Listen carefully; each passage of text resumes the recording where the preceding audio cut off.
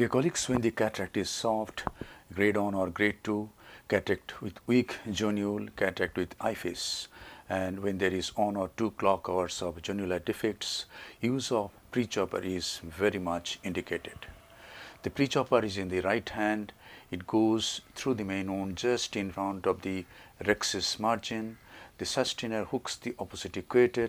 The two instruments come to each other, and then lateral forces divide the nucleus into two heminuclei. Then each heminucleus is subdivided into fragments. If the antechamber becomes shallow at this time, come out, fill up the antechamber with visco, and again use the Prechopper and sustainer. The instrument in the left hand is called sustainer. Now, once the nucleus has been divided into fragments, 3 or 4 fragments, it's just very easy to emulsify them.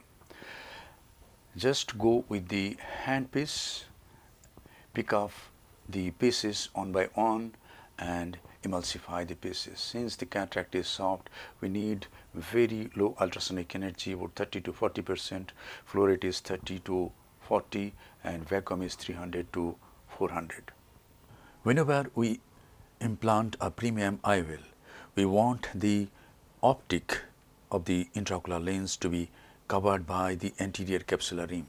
This is possible if we divide the nucleus in the back, and this is possible if we use a Prechopper in soft cataracts. Otherwise, we will have to make a large rhexis and prolapse the nucleus and emulsify. Thank you very much for your attention.